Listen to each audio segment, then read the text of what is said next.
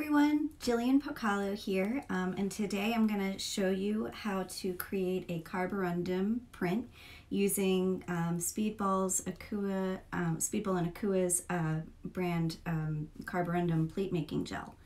Now, if you know anything about Carborundum printmaking, it's this really interesting technique that combines it's a relief print technique, but it's inked up like an etching plate, but it's kind of calligraphic. And it was invented by artist Dox Thrash, who is a Philadelphia printmaker. If you don't know his work, Dox Thrash, check it out, it's amazing. So I wanted to show you, this is a Carborundum print that I pulled, and I wanted to show you that it has two different techniques that use the Carborundum gel, and I'm going to show you how these both work together today. So what's really interesting about Carborundum, the effect of a Carborundum print, is it has that spontaneity of a monotype, but you can print from it multiple times. And you can also screen print with it, so you can get this sort of etching kind of a feel, like an ethereal feel, by using some plate tone, and I'm going to show you all of that. So the materials are pretty easy. I'm using the Carborundum gel, and then I'm just going to show you what else I got here. So I have a printing plate that came from my local hardware store. The beauty of this is you can use, I mean, of course, if you're in the world of etching or intaglio or whatever, you can totally use this for like putting it onto a zinc or a copper plate. But what's nice is if you don't have access to those and you don't have access to all of the acids and stuff, you can get a really interesting effect by just using the plexiglass plate that you can pick up at any hardware store, or cheap frames work really well. So what I'm going to do is I'm going to first prepare my printing plate. Now I can apply the gel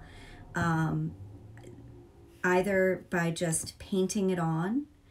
There's nothing that says I can't do that, but what I like is that spontaneity of a monotype.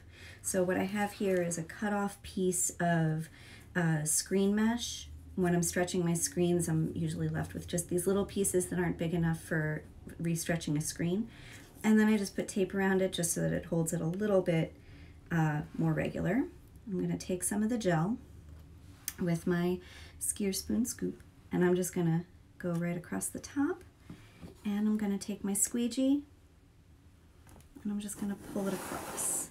And in the ideal world, I'm going to get a nice, like, one smooth layer of the Carborundum gel on here, and I sort of did. Down here it kind of looks a little weird, but now that this surface is such that I can create a lot of textures in it. So you know, I could use all of my intaglio tools and my etching stuff, but instead what I'm going to do is I'm just going to use some random stuff that I've got. So I have forks. Forks can create interesting textures. I can take a paper towel and sort of wipe away stuff and create some interesting textures that way. I'm doing it on black so you can see, because I mean this is a clear plate, but you can see how receptive it is. So you really can do all of the stuff you would normally do with a monotype on this. I can make some little fun textures this way. Like I said before, if you decide that you want to add back in, you totally can. I did Carborundum printing with my 4th grade at my school, and they did a really, really amazing job. But so a lot of them, they tried screen printing directly on the plate, and it did, you know, sort of a jumpy thing over here, and they went back in and painted back in some details, and it totally worked. So, you know, like whatever you find. Unlike making an etching plate, you're not really digging into the plate, you're not doing a dry point etching, you're just taking away the surface of this Carborundum gel. Little art history about Carborundum is that it's a material that's used in lithography. So it's used to, like when you're levigating your marble stone, it's that silica that is used to kind of grind down the stone. Doc's Thresh figured out that he could take that and use, well, he was using shellac and glue and then putting the Carborundum silica on top of his plate. But what's really nice about this product is that it takes all of that work of preparing the plate right out of the mix. So here's a random, okay, all right, so that kind of turned out. So you can really have a lot of fun trying out different textures, and if I was miserable with this plate and I didn't like it, I could just wash it off. It's all water-soluble stuff, so, but I'm gonna hold on to this just so that you can kind of see it. Maybe I'll add a little more in, because why not? All right.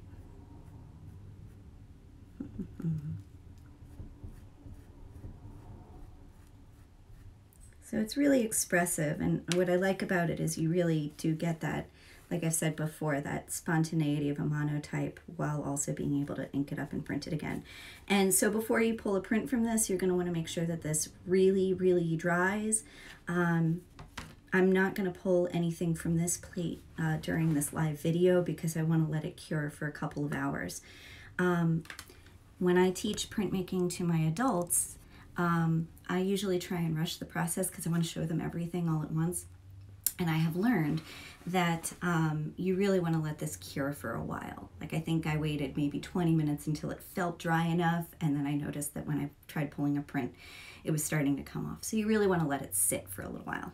All right, but just to show you another way to approach the Carborundum printing, I'm going to take a screen that I have that was burned. These are some plants from my backyard. And I'm going to prepare another plate just by screen printing like normal. So I've got another piece of frame. And I'm gonna just kind of lay this down somewhere. I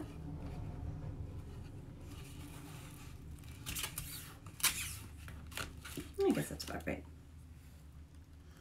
I'm gonna take the Carborundum gel on my little skier scoop.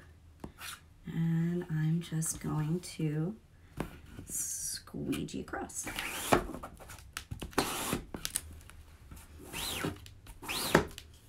All right, so when I pick this up and take this off, so that's kind of a really neat plate. I think I'm gonna have fun inking that up. But again, I wanna let this sit for a while. I don't wanna just rush the process because this needs to really dry.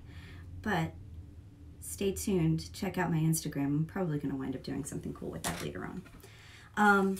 Now, normally I would go right out and I would rinse this out right away so that I can keep printing from it because it is an acrylic, so it will dry on the screen. But for right now, just to kind of save some time, I'm kind of spot treat it a little bit. Wash it out real quick. And then when I'm done and I'm cleaning up, I can clean that a little bit more effectively. All right, so there's that. Let me get this out of the way. So I wanted to show you, again, this is one of the prints that I made. So you can see that I have this spontaneous stuff going on down here, and then this is actually two plates that I put together. So the one plate was this guy. I screen printed, just like I did with the flowers, I screen printed onto a printing plate. And the reason I have this blue here was because I knew when I was going to make this plate that I only wanted to ink up this top part, and then I didn't want to ink up the bottom part. So I put the tape on the back of the plate so that way I could kind of gauge. It was like without making a stencil, it was a way that I could just kind of see where I was going to ink this up. And then I'm going to take this other printing plate that I made, and this one has that sort of more monotypey gestural thing going on down here. So I'm going to print these together, line them up, and make one print together. So what we're going to use today, and of course I want to put my other prints aside so they can dry. So what we're going to use today are the Akua the Akua inks. And you're going to ink up kind of like you would a relief print, but you're also going to ink it up kind of like you would an etching. That's one of the fun things about this process. When I'm using Akua inks, let me put this down a little more. I'm working on a glass slab, so if I didn't have this in place, I would totally put some wax paper down or a piece of plastic down or something, or a bench hook or something. But you're going to see me inking up directly on here because this is how I do it. So the Akua inks are really, really great.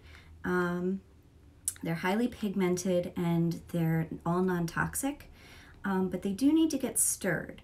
So you'll notice that the pigments will tend to separate from the binder, and the binder is a combination of, I think it's like soy and honey, so it's okay to have in your house.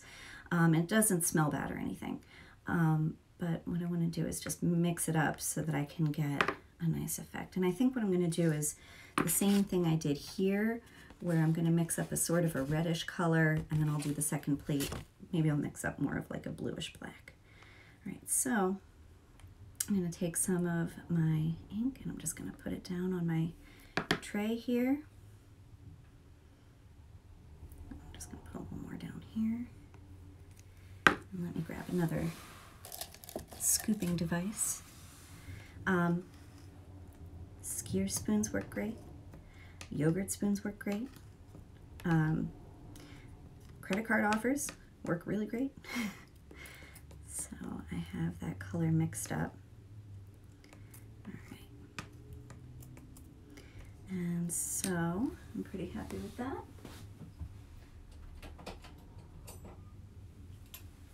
So I'm going to take a brayer and I'm just going to start to roll out my ink.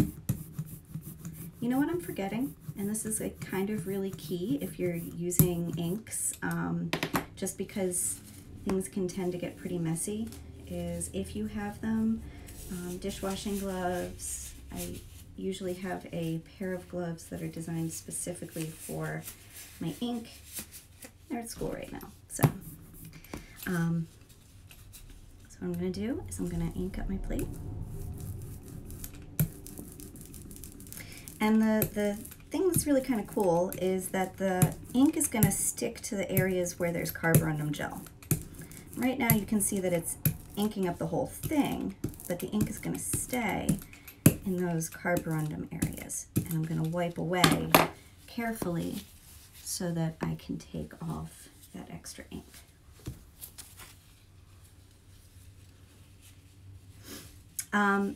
If you're a traditional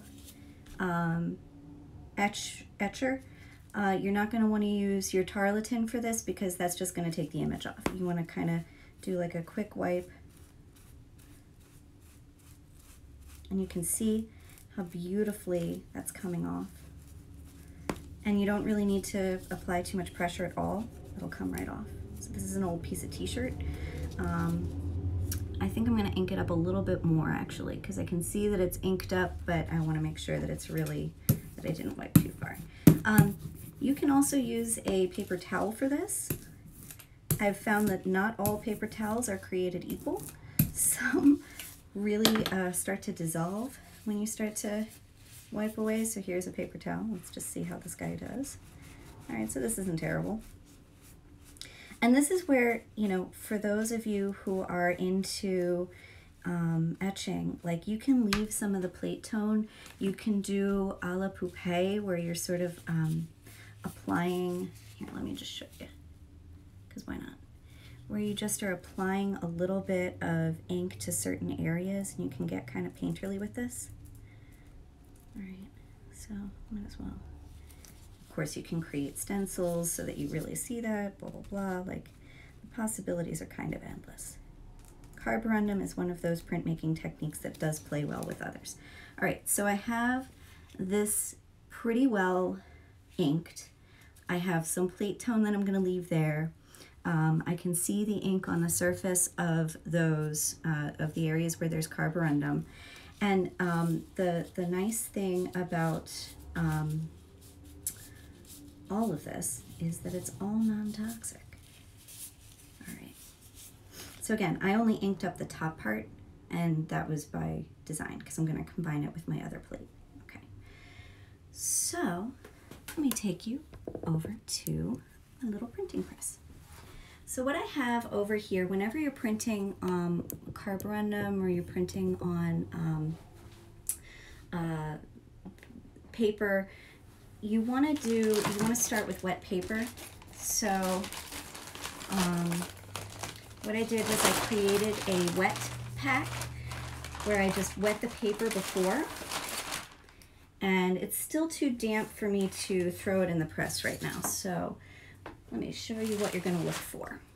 So I have a towel here, and you can also just let your paper, if you're using rag paper, you can just let your paper sit in, you can just let your paper sit in some water, like a tub of water. Obviously, you only want the rag paper that's going to sit in water because other types of paper will deteriorate. And so what I'm going to do is I'm going to take off some of that moisture by putting it between a piece of towel.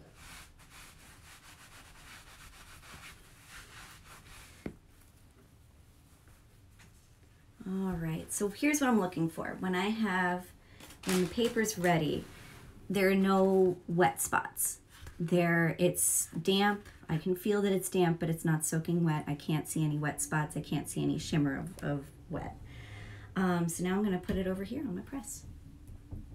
So I'm going to put plate down first, okay? And then I'm going to put my paper down on top.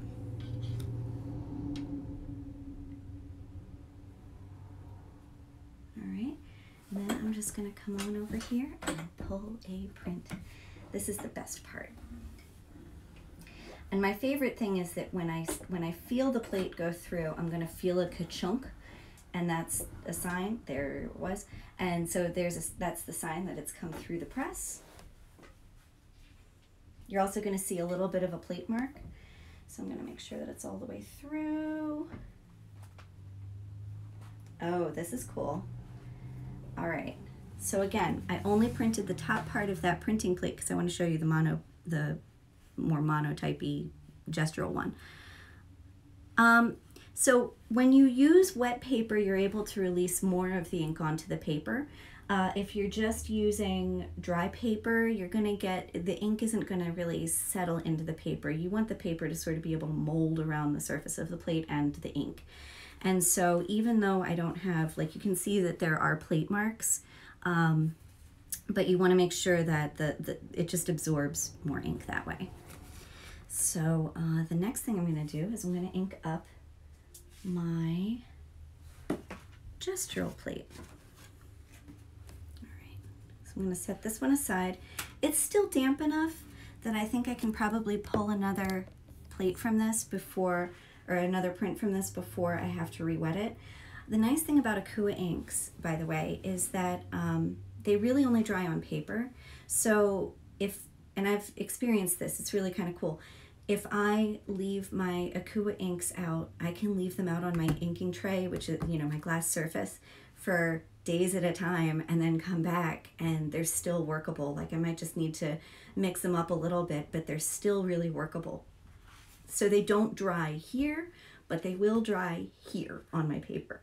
So that's kind of a really nice feature about them. And in my studio, having things being non-toxic is super important for me because I live here and I want to make sure that everything that I have in my studio is healthy, and I don't want to glow in the dark when I get older. So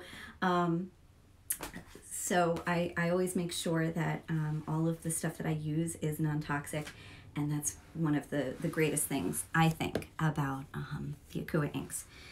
So, like I said before, they can sometimes, they're so highly pigmented, and sometimes the ink can kind of separate from the binder. So when you're inking, you always want to just stir it up a little bit. It's not like your inks are going to go bad. You just need to stir them up a little bit. So what I'm going to do is I'm going to add this to the mixture that I had already made here. I'm just going to add some blue, And for this one, I'm just going to ink the bottom part so that you can kind of see that texture, and then I'm going to layer the two prints together. Every artist has a different registration technique. I'm winging it right now, so I can just kind of do this down and dirty and quick for you. But I mean, by all means, there are many, many different ways to register.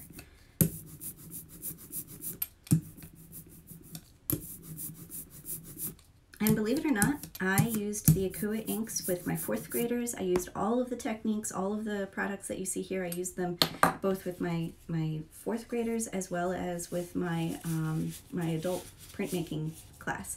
So all of this stuff is really accessible for all ages. And so just to show you again, these are the Akua inks, which of course it's backwards here on the screen, but so here we go. I'm going to ink this guy up. So I'm going to pick up some of the blues. I might do something a little creative with this. We'll see. I kind of liked the way this towel was working. I've used some paper towels where they just start to deteriorate as you're starting to wipe the plate. Obviously, I would use something different if it starts to dissolve, but this seems to be working all right.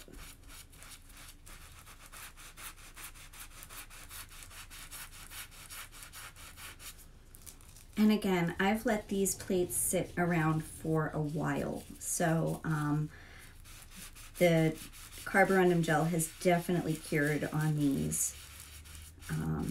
If it hadn't cured, I would start picking up some of the Carborundum gel off of what I'm working on, and that would be kind of bad news bears, right? So I'm going to just add a little more ink.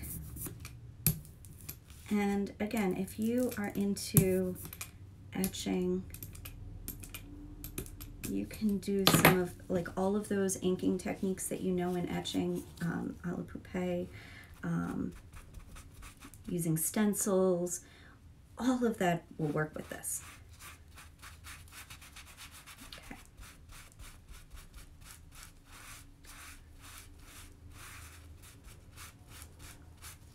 Alrighty, so I think I'm pretty happy with that.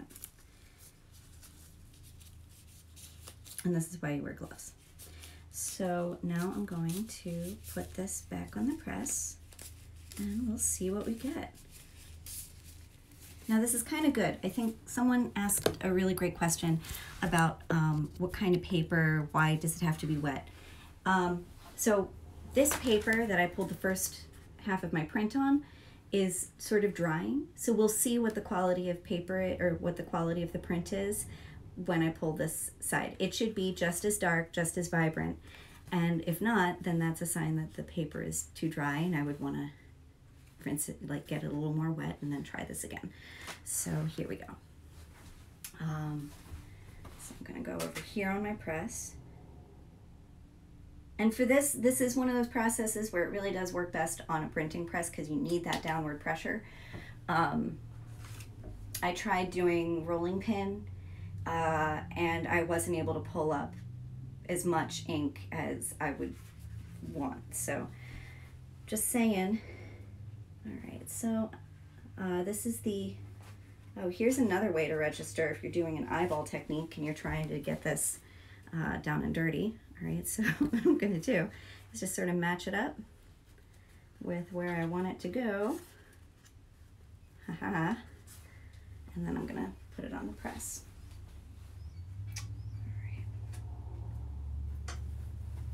All right. I'm gonna run it through. Wait for that ka-chunk. There's my little ka-chunk. And then I'm gonna pull it out.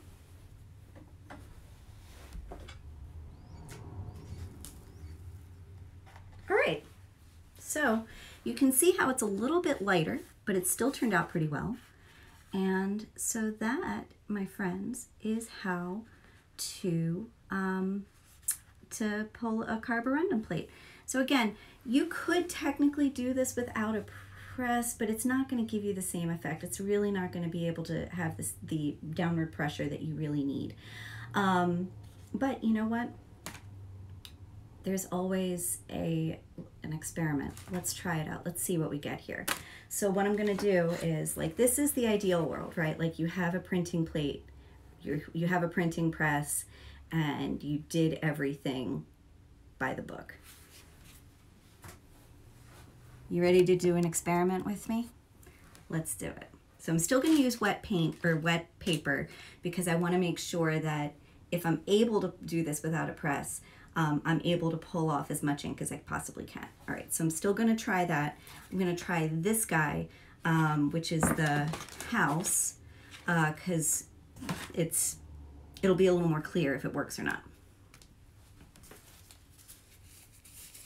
Let's say definitively. Let's find out definitively if this will work without a press. It has worked to varying degrees before. We'll see.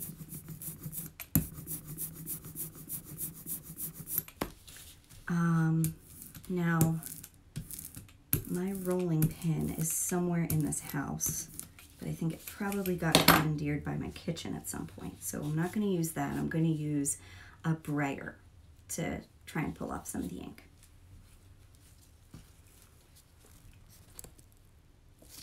All right.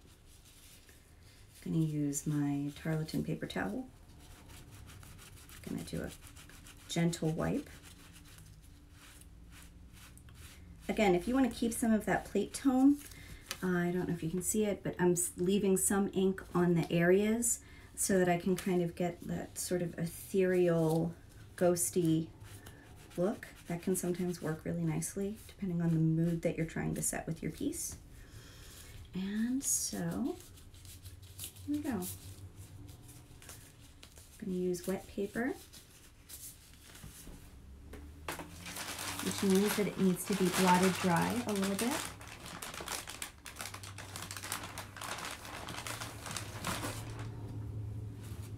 And again, you know, I created a wet pack where I put paper in a plastic bag and then sprayed it down so that I did multiple layers of paper at a time so that way at any point when I go into that bag, I can just grab wet paper that's ready to go. But you can put the paper in a tub of water and let it soak. But again, it has to be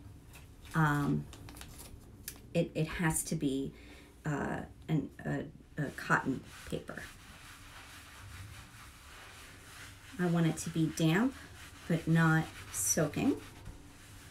So I'm gonna just dry this off. And I don't see any shiny spots, so that means that this paper is ready to go. All right. And I guess it really doesn't matter where I put this, right? Just go like that. Let's see. I'm gonna apply quite a bit of downward pressure.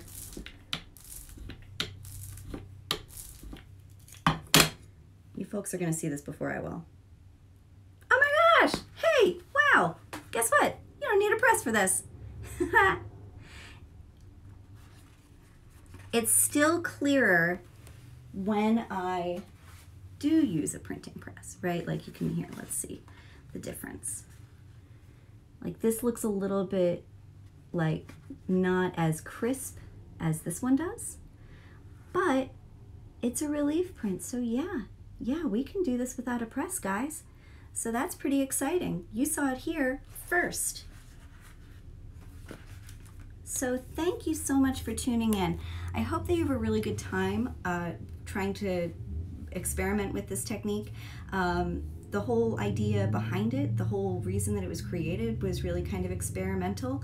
And like I said, like this can play well with others. So you could take an etching plate and do carborundum with an etching. You can take a screen print and do a carborundum print with a screen print. You can block print over this. Like if I wanted, I could take one of my block prints and print over top of this. So keep in mind, all of these print techniques are just different languages that all are talking the same, they're all talking about the same stuff. So have a wonderful time making prints. Try your hand at using this stuff. It's really a lot of fun. Try your hand at using the Akua inks. They're also really fun. And happy printmaking. Enjoy. Thanks for tuning in. Oh, and one other thing. Tune in at 2 o'clock. I'm doing a demo for the kids in your life. So if you are looking for some really great activities to do with your youngsters while everybody's stuck at home, feel free to check in at 2 o'clock right here live on Speedball. All right. Thanks so much. Take care. Bye-bye.